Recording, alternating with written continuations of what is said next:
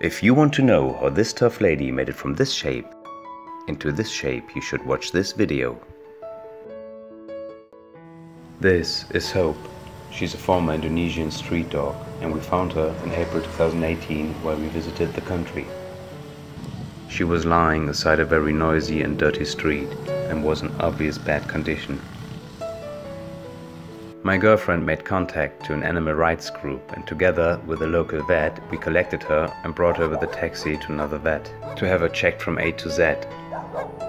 We have given our dog the name Hope and visited her every day. In the beginning it was still itchy and scratchy everywhere, and she didn't have much trust in humans. After a short warming up, however, she started to enjoy the contact and even came to us.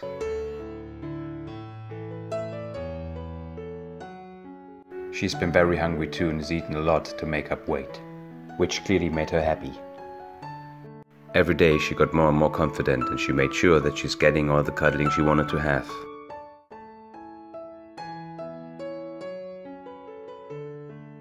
Together with the organizations, we could find relatively quickly an intermediary home where she could recover and get all the medical treatment she needed.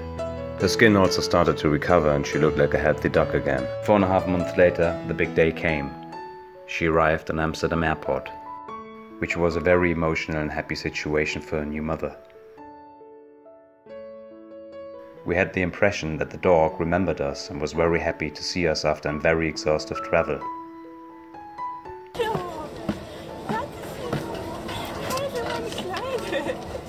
Surprisingly, she's been incredibly open towards us and enjoyed her new life from the very first minute without being afraid. She even had a maximum of trust towards us. Being back in Germany, of course, we needed to start practicing with her.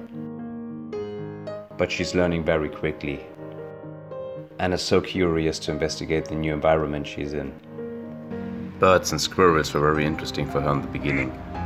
Grasshoppers, mice and lizards are totally surprising her and let her freak out. She loves digging holes and to chase after mice. It's especially funny when she's making these noises.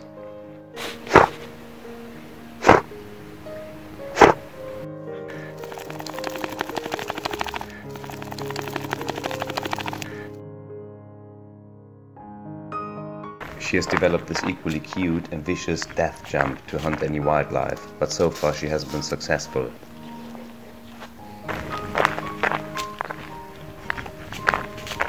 But she keeps on trying. She likes to give and also to receive some love,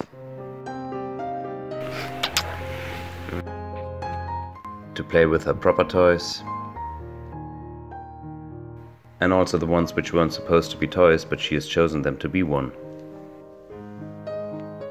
Probably due to her previous experience, she's sometimes afraid of humans, but she's socializing with other dogs very well. And she's playing with them, no matter how big they are.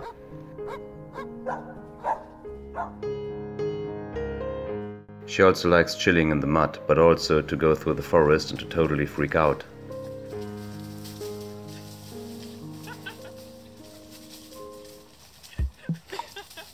And to run and jump through it.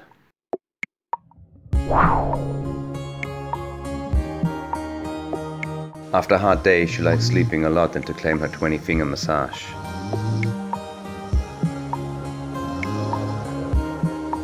Not everything is perfect though, and it requires a lot of patience and training, especially leaving her alone. But isn't it worth it in the end to make such a face into such a face? To help, it's not even necessary to adopt a dog. You can of course stop, give some love, water and something to eat, which will however only help for the moment. Make sure the dog doesn't belong to anybody. Google if you can find any animal protection organizations in the area where you stay. Contact them via Facebook or Instagram or something else. And see if you can organize together a transfer to a local vet. What you definitely should do is, you should bring some interest and also invest some time, and don't call some people and just tell them there's a dog which you can collect. Maybe because of your help, animals who are living on borrowed time can get healthy again, find a new home and have a happy life. I will put some names of organizations we work with while we travel through Indonesia and Bali. Maybe it helps you as well when you're there. Please like, comment and share this video if you liked it. And also hit the subscribe button for future adventures. Also leave us a comment if you've rescued any animals and share your story with us.